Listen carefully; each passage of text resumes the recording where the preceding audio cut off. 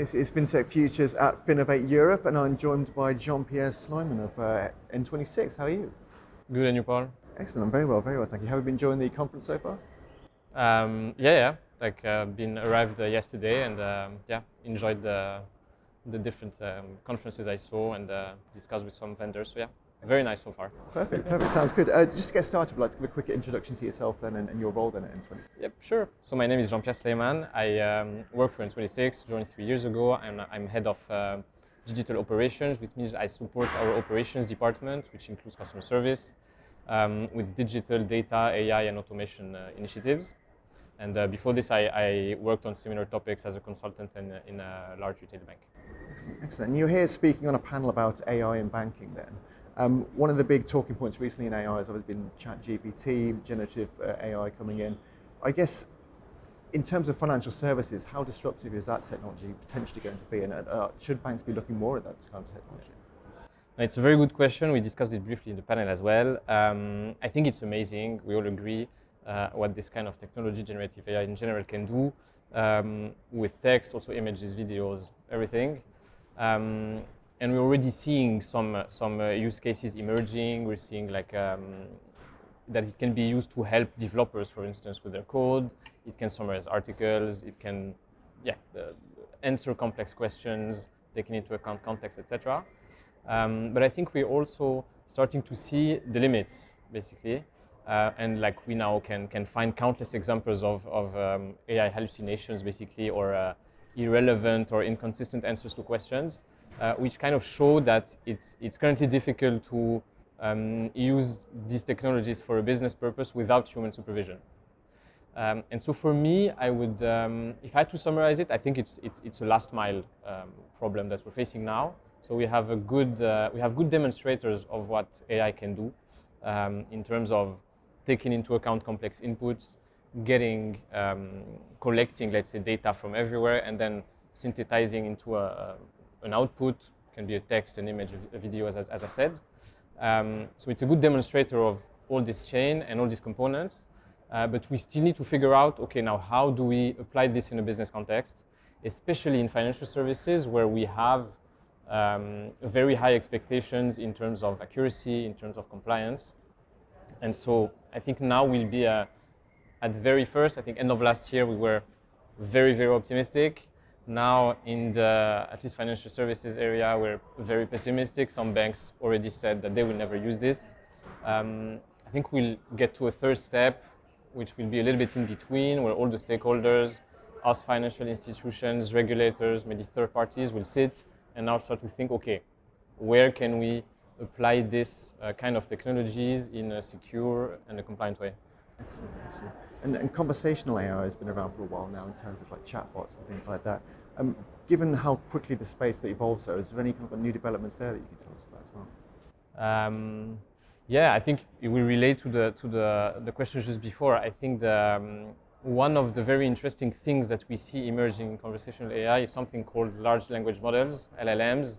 So it's one of the components of ChatGPT, for instance, and it basically enables to take into account more complex inputs from the human users and take into account more contextual, let's say, inputs given, and also manage conversations that might jump from a topic to another, and basically manage this whole complexity with more complex and powerful models. So I think, this is something that that is starting to be applied in the conversational AI area, and it's definitely one of the next big things, if not one of the current big things. Yeah, excellent. So you've got Neon at N26 for your own chatbot.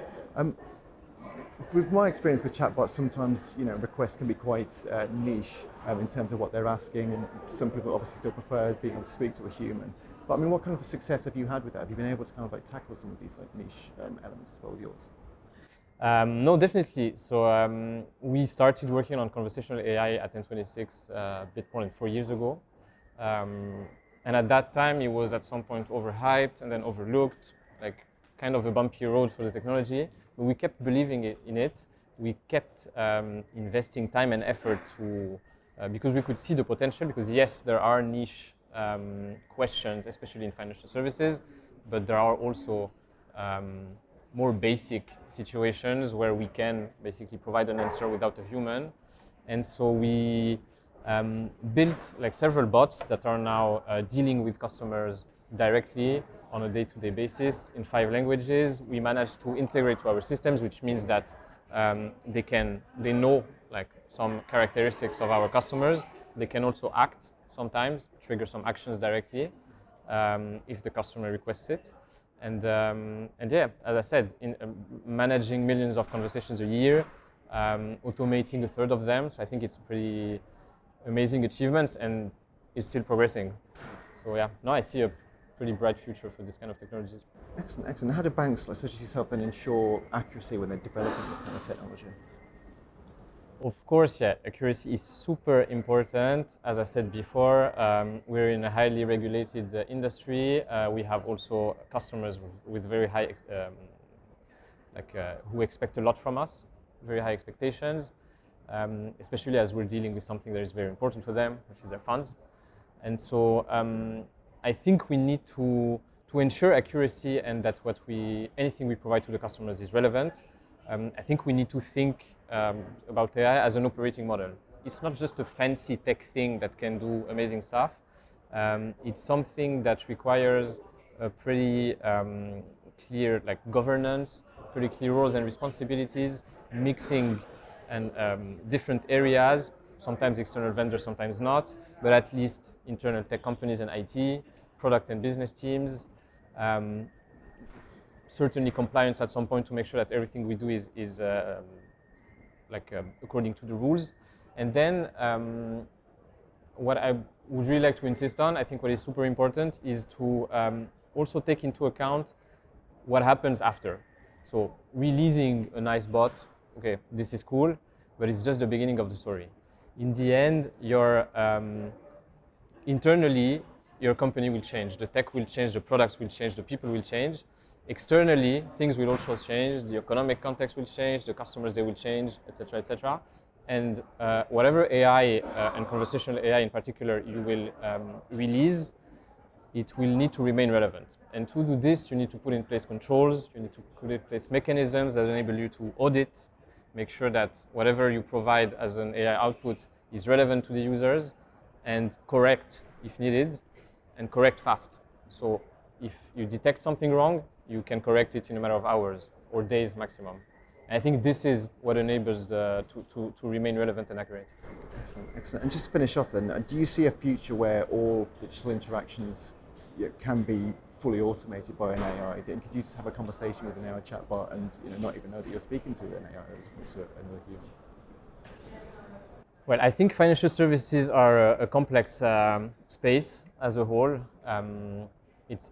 First of all, it's difficult, and there are many niche problems that can occur as a user, B2B or B2C. And second, it's an industry where the relationship is very important. In the end, it will make a big difference whether you have a good relationship with your bank or financial institution or not. It will be a major criteria to decide to stay or leave.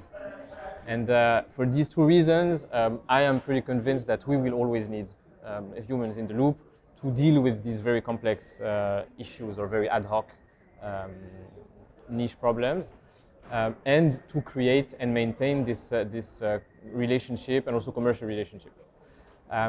Now, I'm also convinced that these human interactions will more and more be assisted and augmented with AI, with recommendations on the best resolution path or on the best product or recommendation for the customer.